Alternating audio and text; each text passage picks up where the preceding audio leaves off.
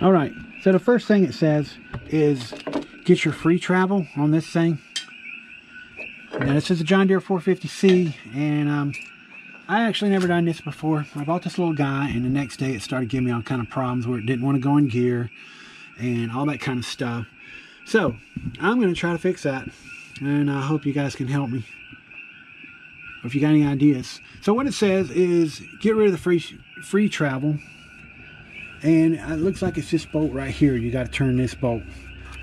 You turn it in, and it gets rid of it. You loosen it, and it gives you more free travel. It's supposed to have like 3 1/4 inch free travel.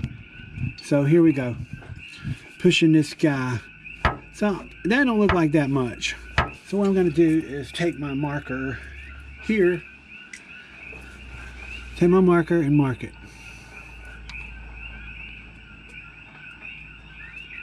Okay, see that? And I'm going to push it down to where it feels like free travel. And it feels like it's got a fair amount right there. Oh. Take a look at it, see what we got. Or I should say, measure it. Measure this to there, to there. That's about 3 and about 3 1/2 really. So now what I'm going to do, I am going to adjust this nut right here. I'm going to try to. It's a 3/4. 3/4 right there. I'm going to turn it in to try to get rid of some of that free travel. Okay, so here we go. Okay, so here we are. We got our things here. I know you guys are saying, hey, should be Teflon on that. I know. I really should. Problem is, and then this is going to go in here like this. Oh, like this. Hope you guys can see that like that. Then I have my little rig. Little wet gauge. Goes up to 300 pounds. So, I'm going to unscrew this for now. Screw it in the area that it needs to be screwed into. Fire it up and see what happens. Okay, here we go. Pulling this guy out. I had to weld this to this fitting because it was stripped.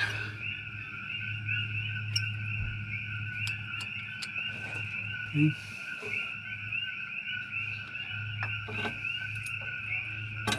And this is going to go in like this. Like this. You ever have those kind of moments where you just can't make it work right? I have them a lot.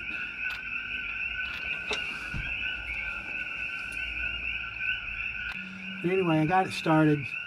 I'm going to try to put a little torque on it. It is brass. I do not want to break it in there.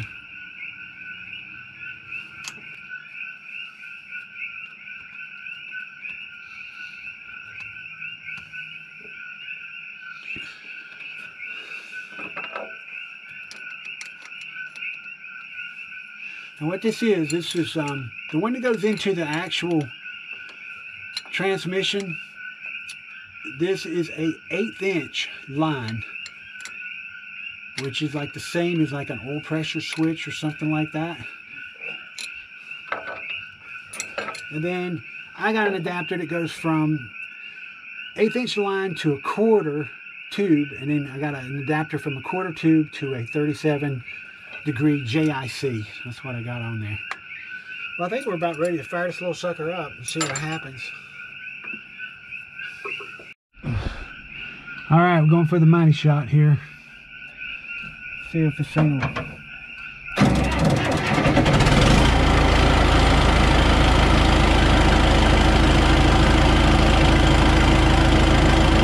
Got 100 pounds.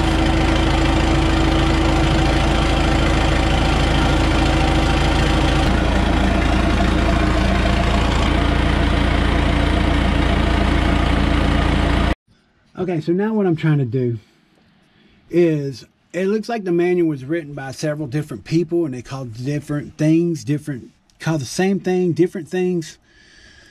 So anyway, it looks like I adjust it here, but I don't know. The other one says there's another plug down here you adjust in, but I think if that is shifting too fast.